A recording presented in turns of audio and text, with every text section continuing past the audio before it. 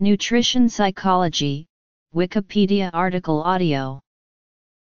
Nutrition psychology is the psychological study of how cognitive choices, such as meal decisions, influence nutrition, psychological health, and overall health. Nutrition psychology seeks to understand the relationship between nutritional behavior and mental health/well-being. NP is a subfield of psychology and more specifically of health psychology. It may be applied to numerous different fields including psychology, dietetics, nutrition, and marketing. NP is a fairly new field with a brief history that has already started to contribute information and knowledge to psychology. There are two main areas of controversy within nutrition psychology. The first area of controversy is that the topic can be viewed in two different ways. It can be viewed as nutrition affecting psychological functions, or psychological choices and behavior influencing nutrition and health. The second controversy being the defining of what is healthy or normal as related to nutrition. Overview. Objectives. Origins and development. Applications. Food labels. Marketing. Food technology. Fad diets. In popular culture, nutrition is defined as the act or process of nourishing or being nourished, specifically, the sum of the processes by which an animal or plant takes in and utilizes food substances. Psychology is defined as the study of mind and behavior in relation to a particular field of knowledge or activity. In this case, the particular field is nutrition. Therefore, nutrition psychology is the study of mind and behavior in relation to the process of taking in and utilizing food. Today, over 1/3 of American adults are considered obese, and nutrition psychology aims to explain what psychological reasons may be behind this and other health trends. Nutrition psychology looks at the internal psychological effects of why people do what they do, and how they are shaped and influenced by outside stimuli.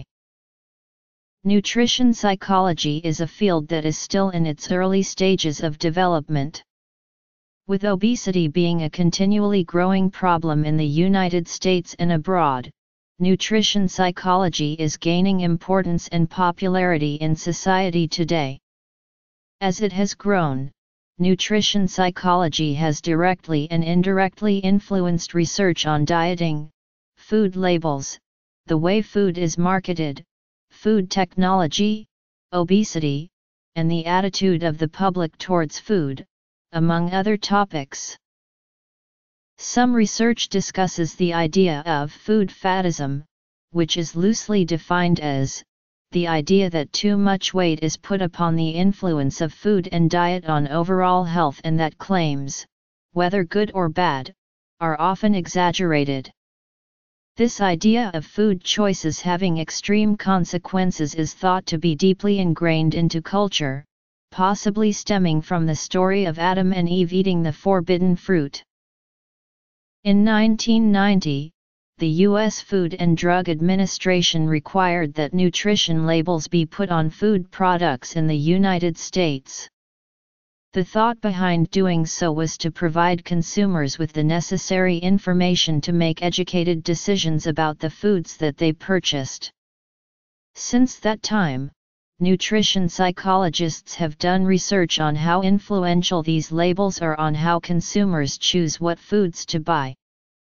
These studies have shown mixed results concerning the effects of nutritional labeling. According to the research, the average consumer does tend to read the labels and take the information into consideration, in part because companies have begun producing foods with more health-conscious ingredients. However, many of these potential health benefits are overshadowed by the continuing increase in obesity and deaths related to obesity in the United States over the last few decades. As with any industry, marketing plays an important role in the buying and selling of food products.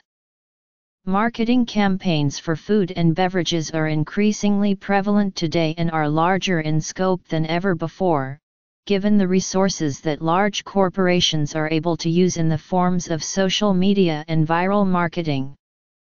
Some researchers claim that the dramatic rise in obesity rates are at least in part due to an increase in the marketing of food over the past 30 years. New marketing strategies have taken many forms, including changing the packaging of the food or beverage itself, product placement in media, advertisements in schools, increased focus on value meals with larger portions, and endorsements by athletes or celebrities. Many of these methods increase exposure to younger consumers, who studies show tend to be more impressionable than adults and whose eating patterns as children can continue long into their adult lives. There are calls for junk food television advertisements to be banned before 9:00 p.m. to prevent children seeing them. Recently, food has been a source of technological development. Nutrition psychologists have studied the public's perception of food technology such as genetic modification or additives that may extend the shelf life of food, among other topics.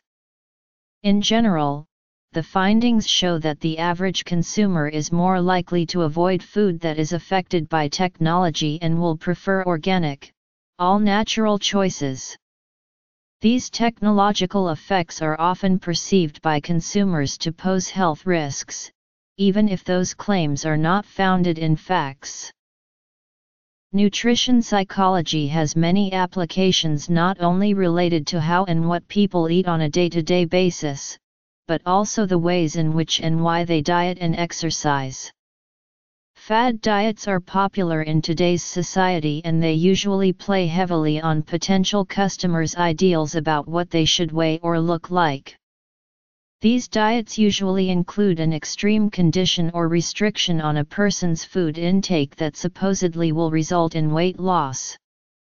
People become attracted to these weight loss claims because of the potential ease with which the weight loss can happen. However, these claims are not always founded in scientific research. The 2004 documentary film, Super Size Me, directed by and starring Morgan Spurlock, focuses on the ways in which the fast food industry in America is influencing how people and especially young children view nutrition.